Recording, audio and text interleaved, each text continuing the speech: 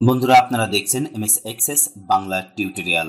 আপনাদের সাথে আছে আমি মোহাম্মদ মিরাজ কাজী from Kazi academy. MS access Bangla tutorial lesson 8 এ আপনারা দেখবেন ক্রিয়েট মেনুর রিপোর্টস টুলস থেকে রিপোর্ট সম্পর্কে বিস্তারিত। আজ আমি আপনাদের সাথে শেয়ার করব রিপোর্ট অপশনের কিছু হিডেন টিপস, যা আপনি বাংলা ভাষাভাষী কোনো চ্যানেলে পাবেন না। হিডেন টিপস গুলো দেখতে টিউটোরিয়ালটি শুরু থেকে শেষ পর্যন্ত দেখুন এবং কাজী একাডেমির সাথেই থাকুন। আপনি যদি এখনো কাজী একাডেমি চ্যানেলটি সাবস্ক্রাইব না করে থাকেন, প্লিজ এখনই সাবস্ক্রাইব করে নোটিফিকেশন বেলটি অন করে রাখুন আরো অ্যাডভান্স টিউটোরিয়াল পাওয়ার জন্য, বিশেষ করে এমএস এক্সেস এর। আর যদি অলরেডি আপনি আগেই কাজী একাডেমি চ্যানেলটি সাবস্ক্রাইব করে থাকেন, আপনাকে অসংখ্য ধন্যবাদ। তাহলে বন্ধুরা আসুন শুরু করি আজকের MS access Bangla tutorial lesson 8।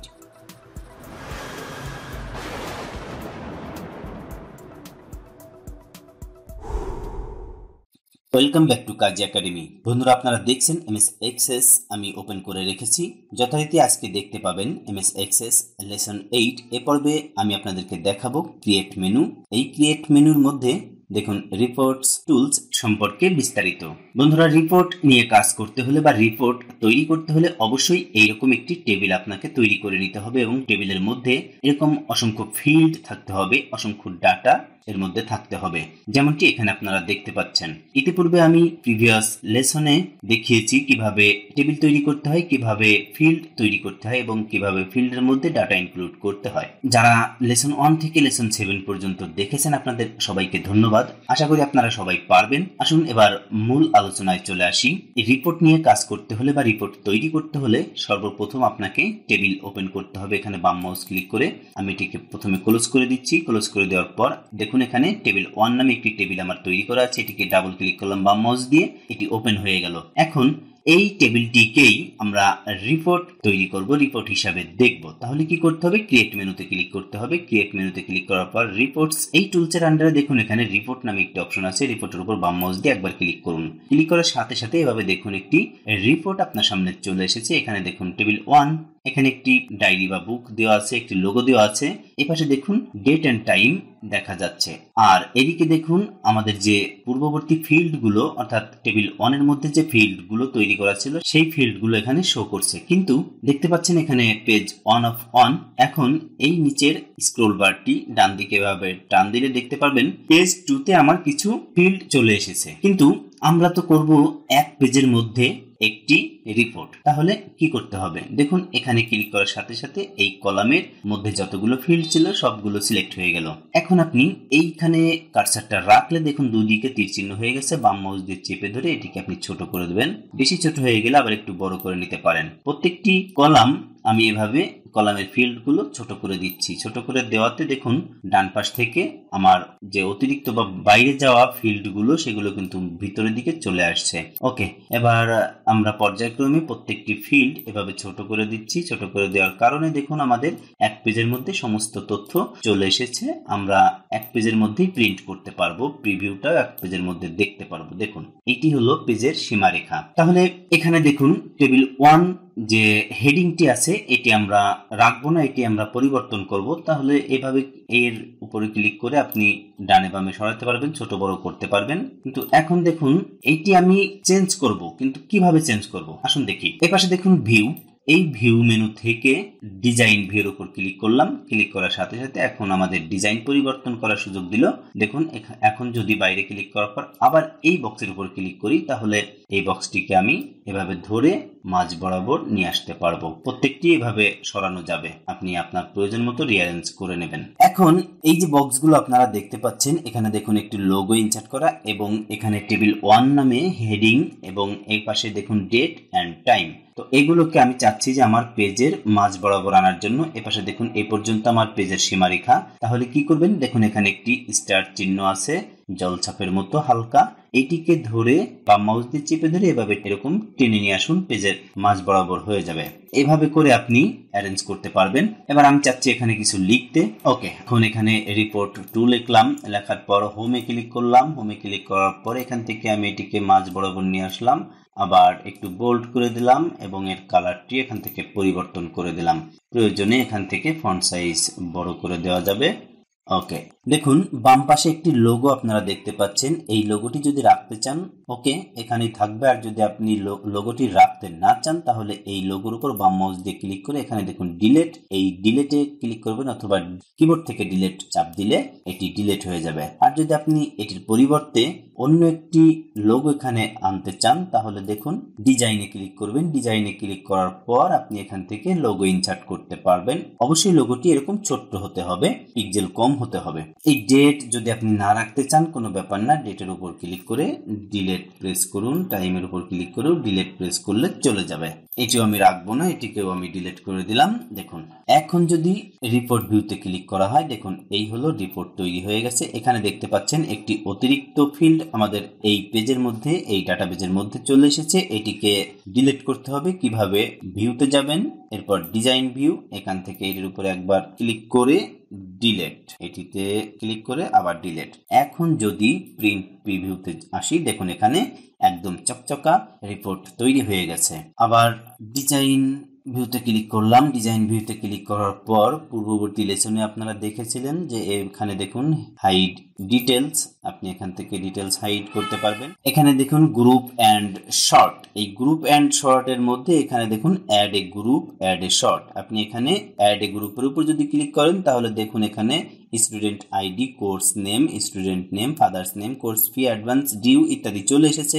এখন আপনি গ্রুপ করবেন, কোন কোন ফিল্ড আপনি গ্রুপ করবেন তা এখান থেকে সিলেক্ট করে দিলে সেই ফিল্ডগুলো এখানে গ্রুপিং হয়ে যাবে। আবার যদি আপনি এখানে অ্যাড এ শর্টে ক্লিক করেন দেখুন এখানে শর্ট অপশন এখানে চলে এসেছে, আপনি এখান থেকে শর্ট করতে পারেন A to Z।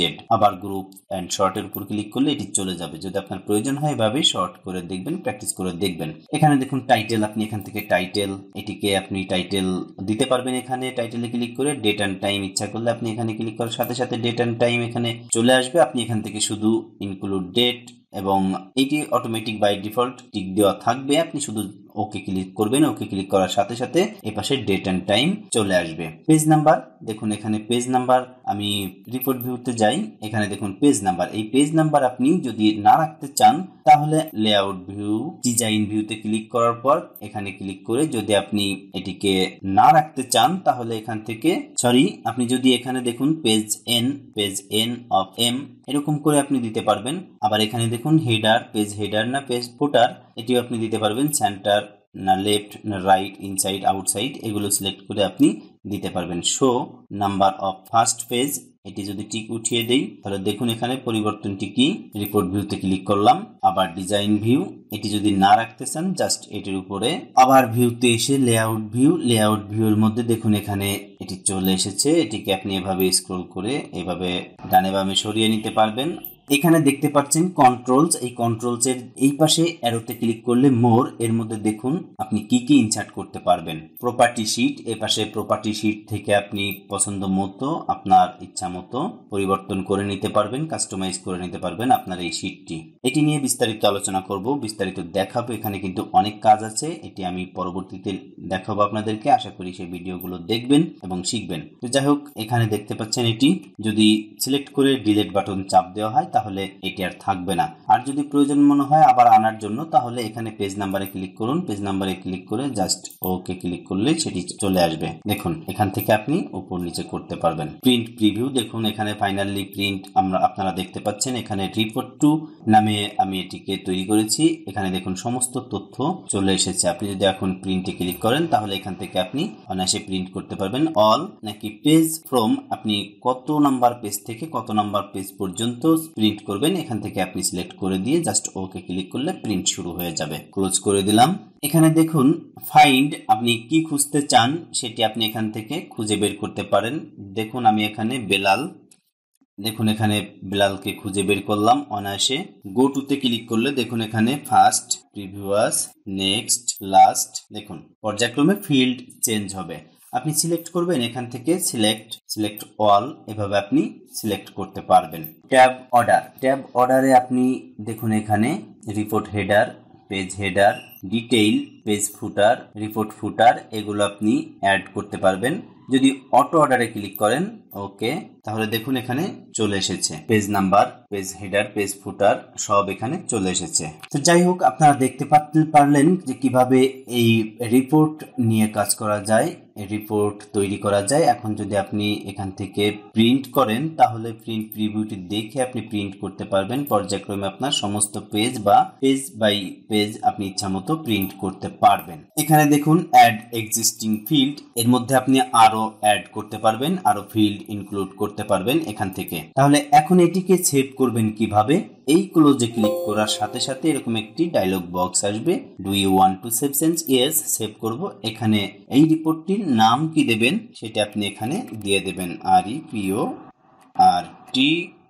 আমি রিপোর্ট 2 নামে এটিকে সেভ করলাম। ওকে, সেভ হয়ে গেছে। এখন এই পাশে দেখুন রিপোর্ট 2 এর উপর ক্লিক করার সাথে সাথে এরকম আমাদের রিপোর্টটি সামনে চলে এসেছে। এখন এখান থেকে আপনি অনায়াসে ভিউ পরিবর্তন করতে পারবেন, ভিউ চেঞ্জ করতে পারবেন। আপনার যখন প্রয়োজন হবে পরিবর্তন করার, সংশোধন করার, তখন এখান থেকে পরিবর্তন করে নেবেন। আপনি ইচ্ছা করলে এখানে আরো ফিল্ড ইনক্লুড করতে পারবেন। দেখুন এখানে অ্যারেঞ্জে যদি আপনি ক্লিক করেন তাহলে এই পাশে দেখুন grid line, booth, grid line horizontal, আপনি এখান থেকে গ্রিড লাইন পরিবর্তন করতে পারবেন। এবং এখানে দেখুন কালার, কোন কালারের গ্রিড লাইন আপনি করতে চান, গ্রিড লাইনের কালারটি, গ্রিড লাইন বলতে এই যে দেখুন গ্রিড লাইন, এই গ্রিড লাইনের কালারটি আপনি কোন কালার দিতে চান সেটি আপনি এখান থেকে দেখিয়ে দেবেন। এবং উইড, কতটুকু আপনি উইড দেবেন, এবং বর্ডার, কোন স্টাইলের বর্ডার আপনি নির্বাচন করবেন দেখতে চান সেটি আপনি এখান থেকে সিলেক্ট করে দেবেন। এখানে দেখুন রিমুভ লেআউট, এটির উপর ক্লিক করলে পিছনের যে ব্যাকগ্রাউন্ডের লেআউট ছিল সেটি এখান থেকে রিমুভ হয়ে গেল।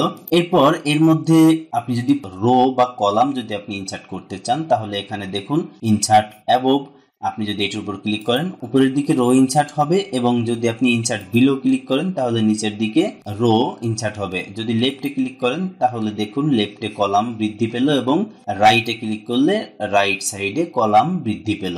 এভাবে করে আপনি রো এবং কলাম বৃদ্ধি করতে পারবেন এখান থেকে। আবার আমি আনডু করলাম, পিছনের অবস্থায় ফিরে আসলাম। এপাশে দেখুন সিলেক্ট লেআউট, এটির উপর ক্লিক করলে দেখুন সমস্ত ফিল্ড গুলো একসাথে সিলেক্ট হয়ে গেল। আপনি এখন ইচ্ছা করলে এটিকে ডানে বামে সরিয়ে নিতে পারবেন এভাবে রাইট অ্যারো চেপে। আবার এখানে দেখুন সিলেক্ট কলাম, আপনি কলাম, এদিকের কলামগুলো আপনি সিলেক্ট করতে পারবেন। আবার এখানে দেখুন সিলেক্ট রো, আপনি রো সিলেক্ট করতে পারবেন এইভাবে। স্প্লিট ভার্টিক্যালি, দেখুন এখানে এই যে রো, এই রোটি কিন্তু এখানে ভাগ হয়ে গেল, রোটি এখানে দ্বিখণ্ডিত হয়ে গেল, স্প্লিট হয়ে গেল। আবার কন্ট্রোল জেড দিয়ে পূর্বের অবস্থায় ফিরে আসছি। আমি এটি দেখাই তাহলে আপনাদের বুঝতে সুবিধা হবে। এটিকে সিলেক্ট করলাম, স্প্লিট ভার্টিক্যালি, দেখুন এখানে দুইটি খণ্ড হয়ে গেল। আবার পূর্বের অবস্থায় ফিরে আসছি। এখন দেখুন স্প্লিট হরিজেন্টালি, এখন যদি এখানে ক্লিক করা হয় তাহলে দেখুন এটি, এই যে বক্স, এই বক্সটি কিন্তু আমাদের দুই ভাগ হয়ে গেল, এই এক খণ্ড, এই এক খণ্ড। এভাবে করে আপনারা আলাদা আলাদা করতে পারবেন প্রত্যেকটি বক্সকে এখান থেকে। এবার দুইটি বক্স আমি সিলেক্ট করলাম, সিলেক্ট করার পর এখানে দেখুন মার্জে যদি ক্লিক করেন আবার পূর্বের অবস্থায় ফিরে আসলো। দুটি বক্স বা একাধিক বক্সকে একটি বক্সে পরিণত করার জন্য এখানে ক্লিক করুন। প্রথমে সেইগুলোকে সিলেক্ট করার পর মার্জে ক্লিক করার সাথে সাথে একটি বক্সে পরিণত হয়ে যাবে। আর এটিকে যদি ভার্টিক্যালি আপনি স্প্লিট করতে চান, ভাঙতে চান, তাহলে এখানে ক্লিক করুন। দেখুন এই একটি অংশ, এই একটি অংশ। আর যদি আপনি চান যে আমি হরিজেন্টালি এইভাবে ভাগ করব তাহলে এখানে ক্লিক করার সাথে সাথে দেখুন দুইটি আলাদা আলাদা দ্বিখণ্ডিত হয়ে গেল। আমি এবার পূর্বের অবস্থায় ফিরে আসলাম। এখন দেখুন এখানে মুভ ডাউন, এটি যদি ক্লিক করেন তাহলে ধীরে ধীরে সেটি নিচের দিকে যাবে। আবার যদি মুভ আপে ক্লিক করেন তাহলে ধীরে ধীরে উপরে উঠে চলে আসছে। এই পাশে দেখুন সাইজ স্পেস, এটির উপর ক্লিক করার পর আপনি এখানে দেখতে পাচ্ছেন টু ফিট, টু গ্রিড, এখানে দেখুন grid, ruler, snap two grid. দেখুন এখানে পরিবর্তনটি আপনারা লক্ষ্য করুন, রোলার নেই, রোলার উঠে গেল। আবার এখান থেকে রোলারে ক্লিক করলে রোলার চলে আসবে। গ্রিড যদি আপনি না রাখতে চান মার্কটি উঠিয়ে দেবেন, দেওয়ার পর দেখুন এখানে গ্রিড আমি আবার দিয়ে দিচ্ছি, এখানে গ্রিড চলে এসেছে। আপনি যদি না রাখতে চান এখানে গ্রিড উঠিয়ে দেবেন, দেখুন এখানে ব্ল্যাঙ্ক। আবার যদি আনতে চান এখানে ক্লিক করবেন, ব্যাস এভাবে আপনি পরিবর্তন করতে পারবেন। এখানে দেখুন কন্ট্রোল মার্জিন, আপনি এখান থেকে মার্জিন কন্ট্রোল করতে পারবেন। এখানে নন আছে, যদি নেরোতে ক্লিক করা হয় দেখুন এখানে পরিবর্তনটি হচ্ছে, লক্ষ্য করুন। Control margin medium, control margin weed, দেখুন লেখাটি কিন্তু ধীরে ধীরে নিচের দিকে চলে আসছে। আবার কন্ট্রোল মার্জিন গিয়ে যদি আমি ননে ক্লিক করি স্বাভাবিক অবস্থায় এটি চলে আসবে। এরপর দেখুন কন্ট্রোল প্যাডিং, এখানে নন যদি দিয়ে দেওয়া হয় দেখুন পরিবর্তনটি এই বক্সের দিকে লক্ষ্য করুন, পরিবর্তনটি আপনারা নিশ্চয়ই দেখতে পাচ্ছেন। এভাবে করে আপনাদের প্রয়োজন মতো আপনারা এই রিপোর্টটিকে সাজিয়ে নেবেন। এবার ডিজাইনে ক্লিক করলে আবার পূর্বের অবস্থায় সেই মেনুগুলো আপনাদের সামনে চলে আসলো। যাই হোক, আজকে অ্যারেঞ্জ মেনুর যে বিস্তারিত কাজ আপনারা দেখলেন, এই রিপোর্টটিকে কিভাবে অ্যারেঞ্জ করা যায় এটি মূলত আজকের হিডেন টিপ ছিল। তো বন্ধুরা, এই ছিল আজকের ক্রিয়েট মেনু থেকে রিপোর্ট নিয়ে কিভাবে কাজ করা যায়, রিপোর্টস টুলস এর আন্ডারে রিপোর্ট নিয়ে কিভাবে কাজ করা যায় দেখতে পারলেন এবং শিখতে পারলেন। এখন এটিকে সেভ করব। ক্লোজে ক্লিক করার পর ইয়েস সেভ, এখন সেভ হয়ে গেছে। আমি এটিকে আবার ওপেন করলাম, দেখুন আপনাদের সামনে চলে আসলো আজকের রিপোর্ট 2 নামের যে রিপোর্ট সেটি। ভিডিওটি আজকের মতো এ পর্যন্তই। আজকের টিউটোরিয়াল যদি আপনার কাছে এতটুকু ভালো লাগে প্লিজ চ্যানেলটি সাবস্ক্রাইব করে পাশে থাকা নোটিফিকেশন বেলটি অন করে রাখবেন। ভিডিওটিতে একটি লাইক দিবেন এবং বেশি বেশি পরিমাণ শেয়ার করে অন্য বন্ধুদের দেখার এবং শেখার সুযোগ করে দিবেন। বন্ধুরা, দেখা হবে পরবর্তী লেসনে। লেসন 9 আপনারা দেখতে পারবেন ব্ল্যাঙ্ক রিপোর্ট নিয়ে কিভাবে কাজ করতে হয়, কিভাবে ব্ল্যাঙ্ক রিপোর্ট তৈরি করতে হয়, সেটি কিভাবে ডিজাইন করতে হয়, মডিফাই করতে হয় ইত্যাদি প্রসঙ্গে আপনারা দেখতে পারবেন পরবর্তীতে এমএস এক্সেস লেসন 9-এ। আশা করি ভিডিওটি দেখবেন এবং বেশি বেশি শেয়ার করবেন। সবার কাছ থেকে বিদায় নিচ্ছি আমি মোহাম্মদ মিরাজ কাজী ফ্রম কাজী একাডেমি। আল্লাহ হাফেজ।